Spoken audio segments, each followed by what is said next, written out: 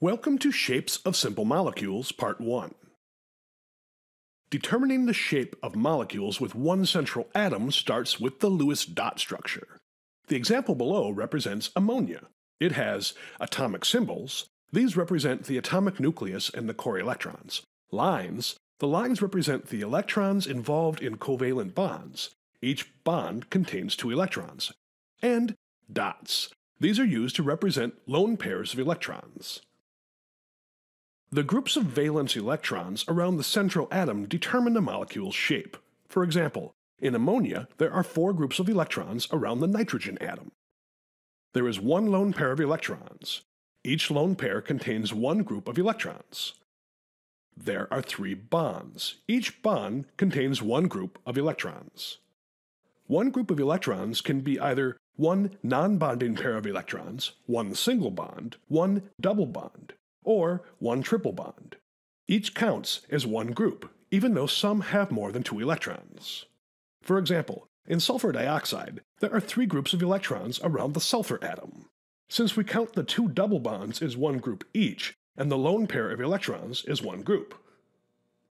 Or in hydrogen cyanide, there are 2 groups of electrons around the carbon atom, since we count the triple bond as 1 group and the single bond as 1 group. And in carbon dioxide, there are 2 groups of electrons around the carbon atom, since we count each double bond as 1 group. Now, you try it. In the following examples, how many groups of electrons are around the central atom?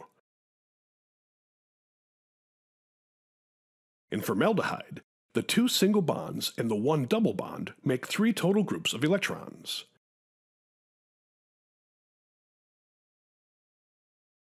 In germane, the 4 single bonds make 4 total groups of electrons. Next, we'll look at how the groups of electrons repel each other to create the molecule's shape. Groups of electrons are negatively charged and repel each other. Groups can be 2 electrons in a single bond or a non-bonding pair, 4 electrons in a double bond, or 6 electrons in a triple bond. In all of these groups, the electrons move as far away from each other as possible to minimize repulsions. The 2 groups of electrons in beryllium hydride move to opposite sides of the central beryllium atom. Ball and stick models show how the valence electrons move around the central atom to avoid each other. Space-filled models are more realistic, but obscure the geometry. In molecular models, typically specific elements are given specific colors. For example, in the carbon dioxide molecule shown here, carbon is typically shown as black and oxygen as red. Here are some elements and the colors used to represent them. Now, let's look at the different shapes the simple molecules take on. Both beryllium hydride and carbon dioxide have 2 groups of electrons around the central atom. The angle between the groups is 180 degrees. This results in the molecules adopting a linear shape. The trigonal planar shape is flat and has angles of 120 degrees between the bonds. Any atom that contains 3 groups of electrons around the central atom will arrange the electrons in this pattern. In sulfur dioxide, the 3 groups of electrons separate into the trigonal planar arrangement. However, the shape of the molecule is bent because the shape of any molecule is defined only by the bonded atoms. The angle between the bonded atoms is about 120 degrees.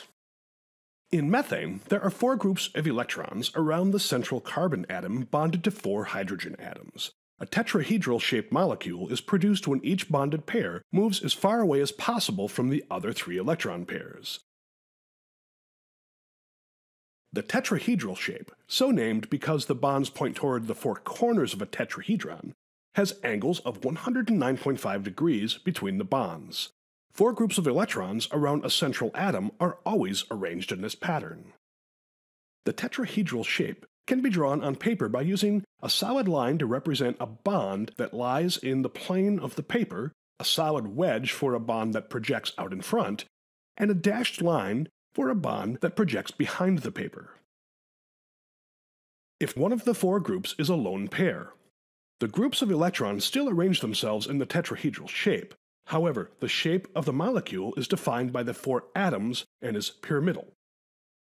If 2 of the 4 groups are lone pairs, the groups of electrons arrange themselves in a tetrahedral shape. The shape of the molecule is defined by the 3 atoms and is bent.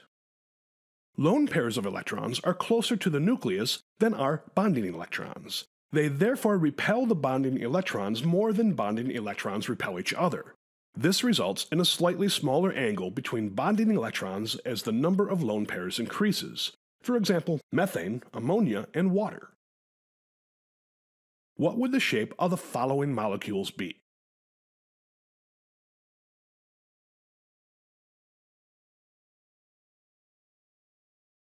The shape is trigonal planar.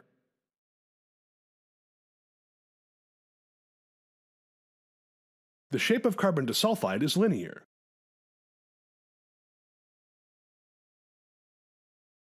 The shape of germane is tetrahedral. The shape of formaldehyde is trigonal planar. You have completed this video, Shapes of Simple Molecules Part 1.